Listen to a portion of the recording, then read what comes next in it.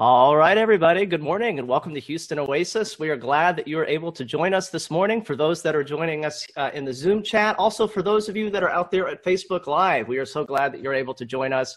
If you are new to this Houston Oasis thing, we usually meet in person every Sunday, but during the coronavirus stuff going on, we are trying out some virtual gatherings. And so for those of you that are just discovering us, we are a community of compassion and reason. And one of our core values is people are more important than beliefs. And so if those sound like things that are good to you, you're at the right place. Let's go ahead and get on to our main speaker today. Our main speaker is Tamara Griffith from the Girls in Flight Training Academy. Tamara is the event coordinator and director of marketing for Girls in Flight Training. She is a commercial pilot, flight instructor, and A&P with her inspection authorization, like her mother, and likely the only mother-daughter IAs.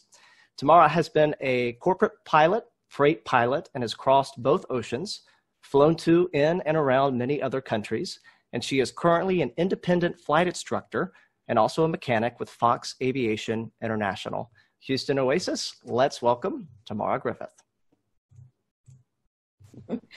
Howdy, everybody. Nice to meet y'all. I'm new to this Oasis. I am up in the DFW area, so not the same weather at all. I do have quite a few friends and quite a few pilots down in the Houston area, so hopefully they've all joined in here at some point. So what is Gift Academy?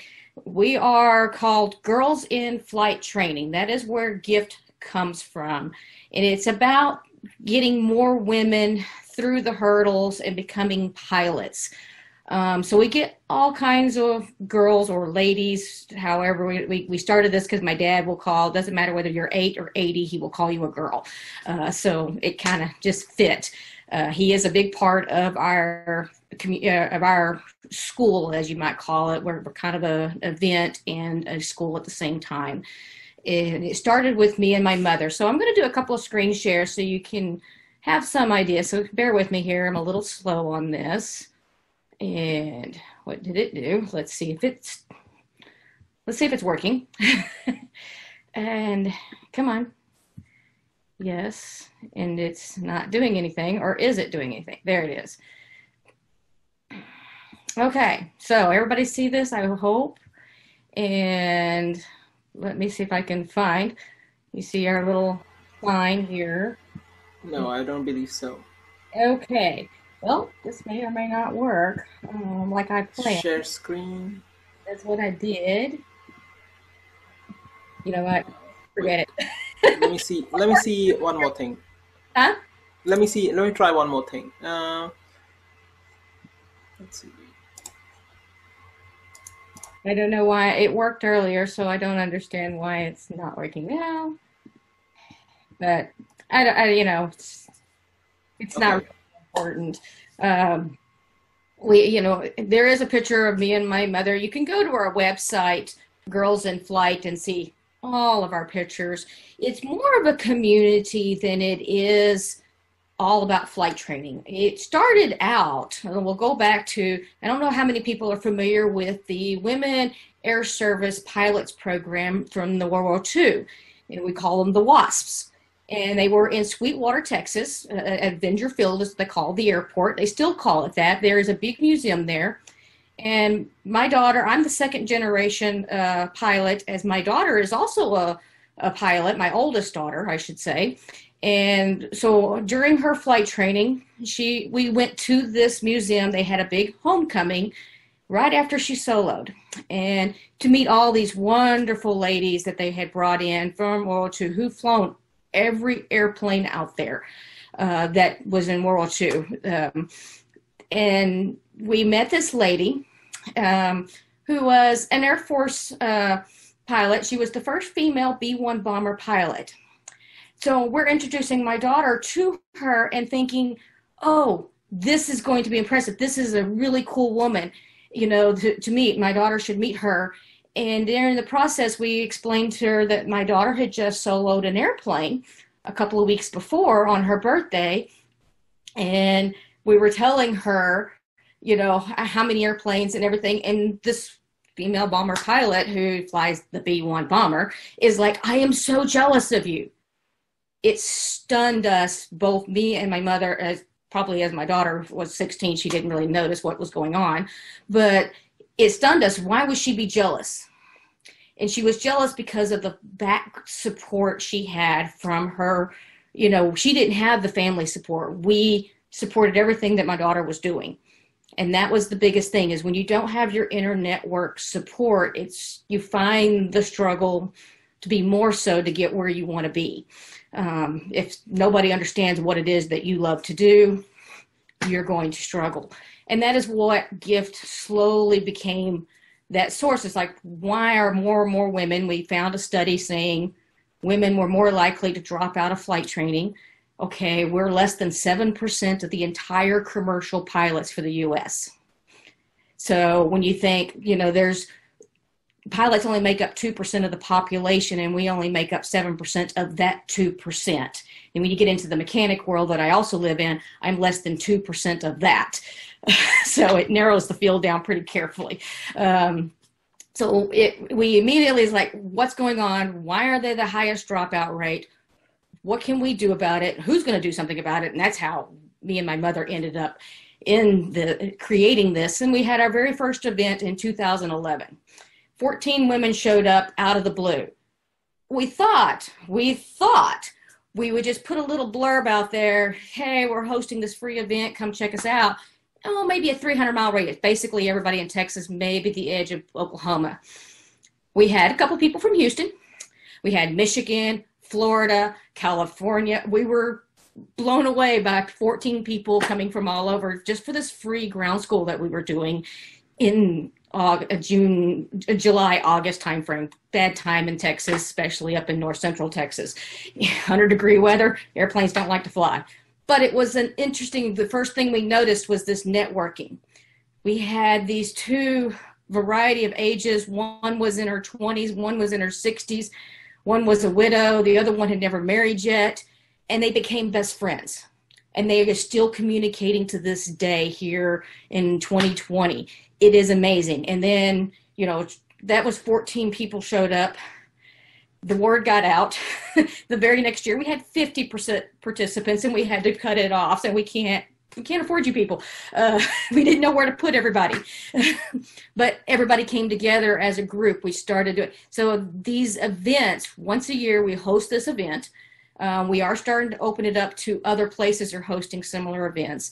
So it's a women-only event, except for the flight instructors and other volunteers might be the men. So I always tease the women. It's like, it's a women-only event. The men you see are cooking or cleaning or teaching. So who doesn't want to see men cook and clean? But that's kind of a running joke, because they are some of our best supporters as much as the women are our biggest supporters. So, but it is a running joke because my dad doesn't cook or clean. He tells us what to do. That's what he does really, really well. But the whole process as we were doing, so it morphed from trying to get women through aviation as starting to develop the networking. Gift has spun off multiple places on Facebook called LIFT, Ladies in Flight Training. It spun off with a group called FAST, Female Aviators Sticking Together. And it just kept spreading as more and more networks developed that we never had. I never had as, you know, a young aviator 30 years ago when I got my license. Yes, I'm dating myself here. My daughter, she didn't even have that networking at 16 to 20, and now she's 26. We get ladies from all walks of life, from housewives to grandmothers, widows, to one, you know, we have had lawyers and CPAs and brain surgeons. You never know who is going to walk through Gift Academy or learn to be a pilot. Why be a pilot? You never know where it's going to take you. It's all about networking, and sometimes it's just learning a new skill or getting over a fear. And so, it's kind of a unique, because some of our women, there's one, she's not too far from the Houston area. Her name is Patty Shannon. She came to us. Her husband brought her.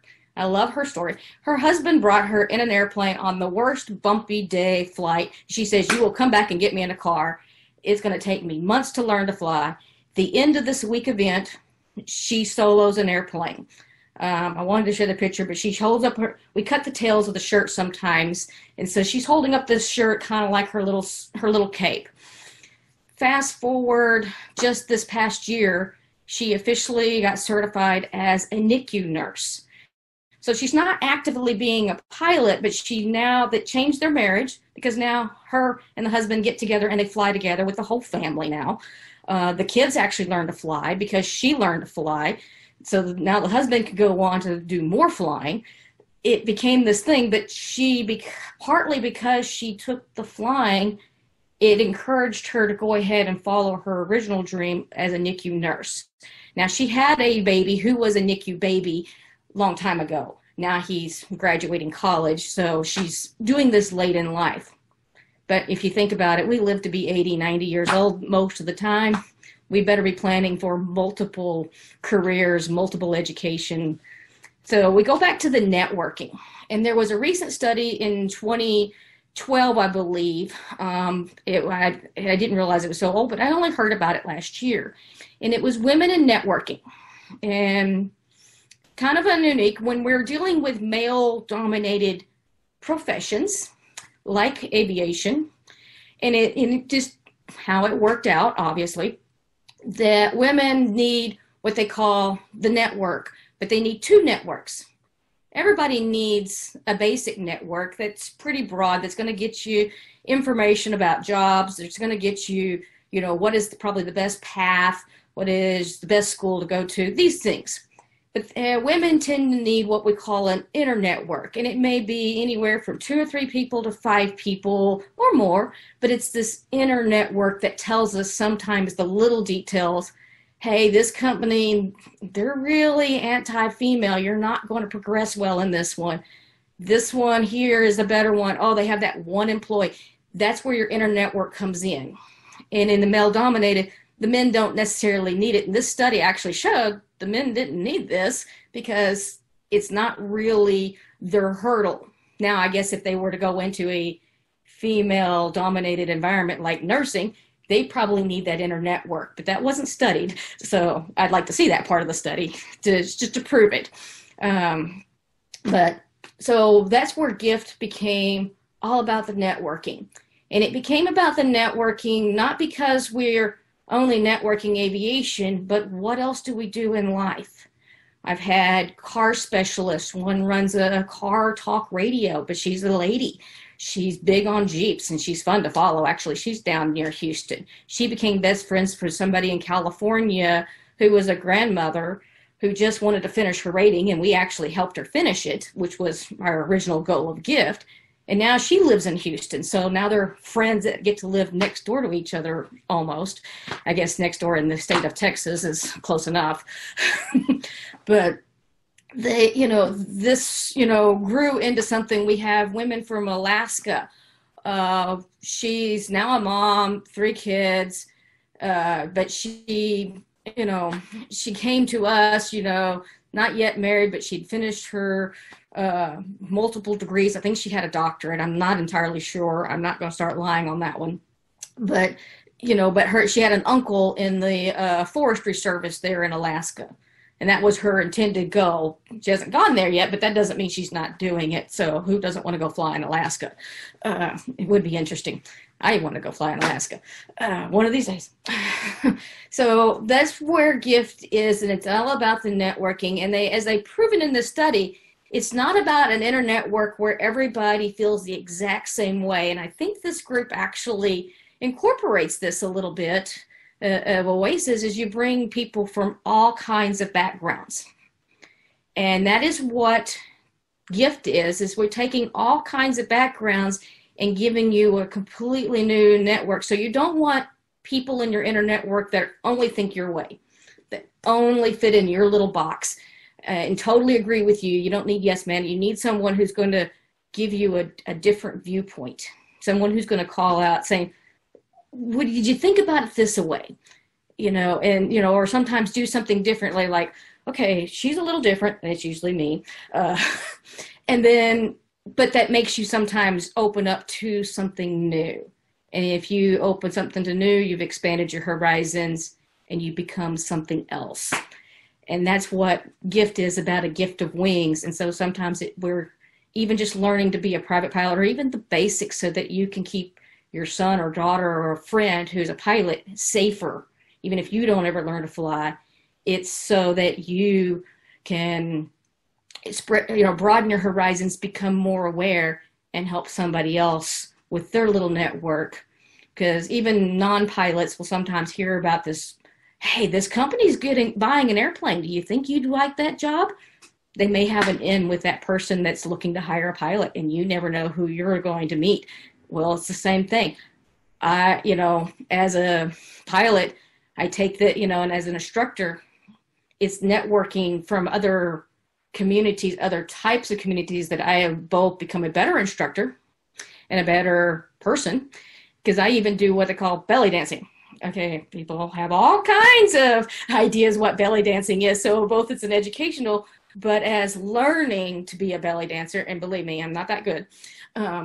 I spread my own horizons, but I can take that learning, my teaching experience, and become a better learner, but I don't know who I'm going to meet. And actually, I've had very interesting people who have turned me on to new places where I might be able to hawk my wares as an instructor. It's like, you can pick up new students. Who knew? One of the things we learned at GIFT was sometimes thinking outside the box. Now, y'all obviously all think outside the box. Y'all created this little interesting group. The whole point of being outside the box is to expand your own box. Well, some people need to open their box. I grew up in a very small town, so they still need to open their box. But it's about recognizing there's a broader view of this box. Flying is about sometimes getting upstairs and realizing there is no borders. We all think about the borders of our cities. You don't see that flying. You don't know when you've crossed the border of a state. You don't know when you've crossed the border of a country, except by radio, and you looked at your map and happened to see that you've crossed it. But it's not drawn on that, except for the Red River. Sorry, Red River's a real obvious one. But we all use, we can see broad reasons, and by taking in that information, we become something else. We become bigger than what we originally started. And sometimes, yeah, that's probably your biggest thing as being a pilot, is we're always growing. We have to go have new experiences, because pilots become complacent. Pilots become very centered around one thing, and sometimes they need a little experience of something that says, hey, this is going to be interesting. I take flying, I take flying very seriously, but at the same time, flying is the most fun thing I can do. And so my job and my goal is to share that love, so that I can, maybe broaden your horizons a little further. But biggest thing I do with Gift Academy is about broadening your network and creating more networks with people who you would have never thought to meet, never imagined, becoming friends with somebody, because they don't fit your normal box of who is acceptable. Ladies from who, I can't even explain half of the people that have come. I never imagined becoming good friends with people who are in belly dance world until I became, started attending a class or two, became friends with one. And then I found out they're some of our best students. Why? They're coordinated. Who knew? Another one, I became more into the bands and music, not because I'm a musician. Actually, I'm a terrible singer. I can barely play anything. But I love music, and hearing several of my students were in bands, I started paying attention to bands. So I'm something beyond that. So now I have more music for listening on the airplane. So that is what Gift is all about, is networking. Not just flying. We become pilots. We want to help more women become pilots so that we can raise this 7% to 10%, and someday it'll snowball into a 50%. We want to help the pilot shortage. But it is all about the networking and becoming more than what we started.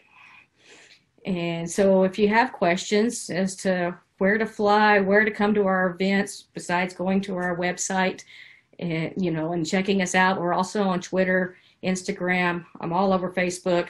Most of that media is all me, unfortunately. So bear with us. But my mother's all over it. We have our YouTube channel. That's a whole nother scary story. And we keep going from there. And hopefully maybe I'll see a couple of those faces come learn to fly a little bit. So. Excellent. Thank you, Tamara. We appreciate it. And what a great talk. I mean, not just, I really like the parallels you made to, you know, not all of us necessarily want to be a pilot, but I really like the ideas of that as a way of breaking. Someone on our Facebook Live had said, you know, flight, the example of flight is sort of a way of breaking out of our own boxes and maybe trying something new. So, but I want to tell everybody here, if you've got some questions, some comments for tomorrow, we're going to come back in about 10 minutes, and we're going to have some Q&A. All right, everybody, welcome back.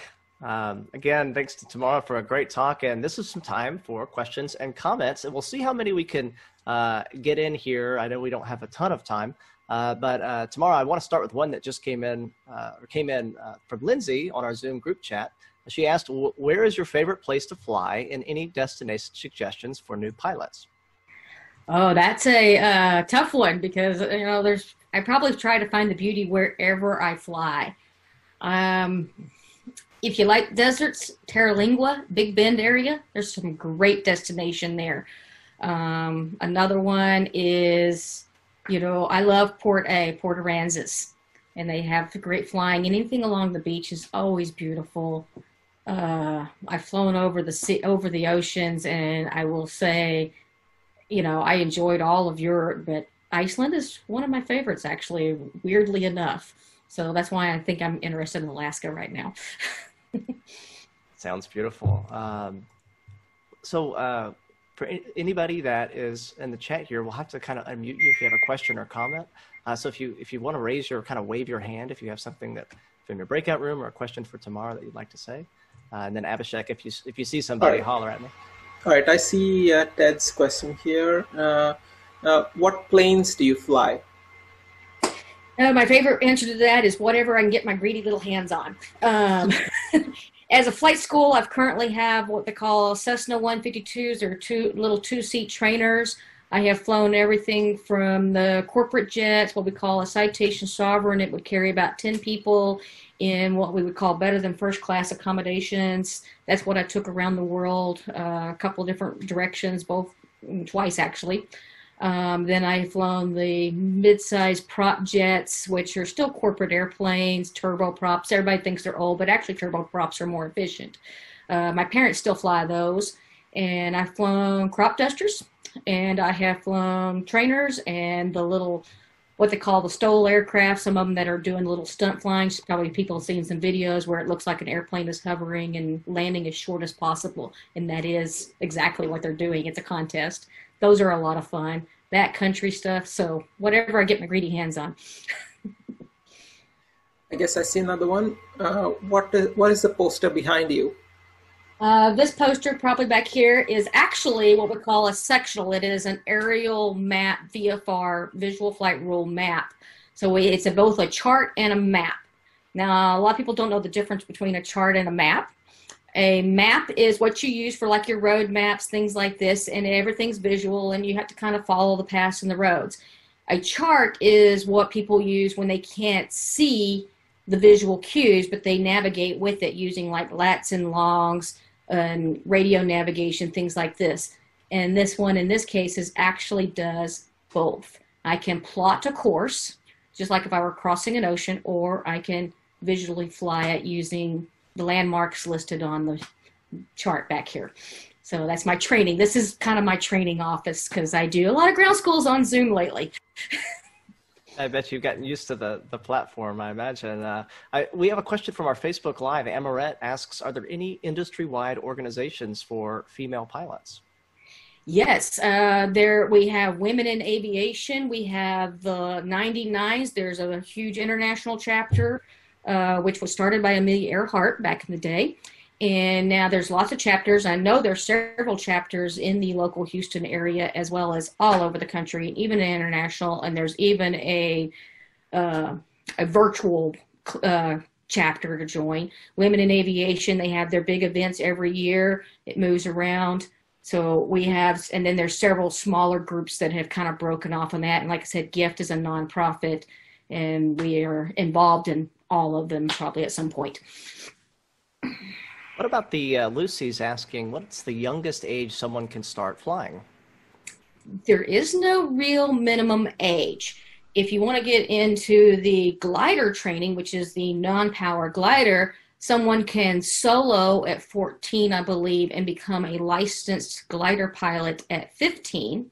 In the powered industry, like what most people are familiar with the flying, we could be 16 at solo and 17 become a licensed pilot. One of the things my kids actually, I soloed at 16, had to wait another year to take my check ride. My daughters did the same thing, and we kind of had a rule. It's like, okay, you can't have your car until you solo, and you can't own your car until you get your pilot's license. We were cruel parents, I know. So, but I learned to fly long before. I can remember my first official lesson when I was 12. Because that was when I was finally tall enough to almost reach the pedals. I'm still kind of short, so I use a lot of cushions still to this day. So there's no height restrictions either. There's 12-year-olds flying planes? I don't know if I like this. Some of them are better than us. It's much easier to fly an airplane than it is to drive a car. I'm going to tell you, there's less idiots up there than there is on the ground. Okay, I agree with that for sure. What about Lindsay's asking, what about one of your training week events? Can you tell us about those? In October in Vernon, Texas, which is on our website, we do this training event. We usually 20 to 30 women get together. It's mostly ground school, but we do offer flying and discounts. We have another one in Wisconsin this year. Hopefully we get to still do it. It's in June. I believe the second week of June we started. And it usually goes on for about a week. And so it's primarily the networking in the ground school, and we do some breakouts depending on where somebody is when they come from training. All the newbies will stay together in one area. Those who are maybe finishing up their license will be in another one. We get everything from never seen an airplane before to those who are working on maybe their instructors or the commercials. So there's a peer-to-peer as well as multiple instructors volunteering. It's all volunteers. You just pay a fee that you get lunches usually included.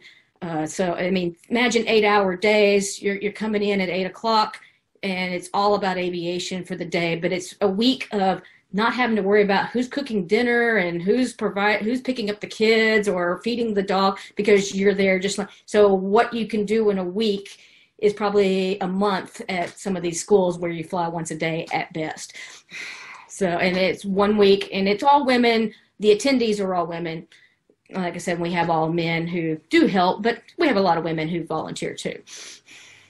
And you mentioned you are likely the only pair of mother and daughter with inspection authorization. And to that note, Bob has asked in our Zoom chat, what percentage of your students come from an aviating family? Actually, it's a pretty small percentage. A lot of my people who attend have had very little experience. Maybe it was a friend or spouse that's learned to fly. But a lot of actually my younger ones, they never had a clue. So I would say right now it's probably less than a third of my students have any background in aviation. My youngest students probably are daughters or sons of a pilot, but not always. So, but they've shown an interest, and luckily we have parents who are very supportive. Tamara, we've appreciated you coming and answering our questions, encouraging us to step out of our box. Houston Oasis, let's give our jazz hands or claps in our little boxes for Tamara. And again, it's girlsinflighttraining.org, I believe. Yes. Excellent. We'll have to check it out. And again, we thank you for coming.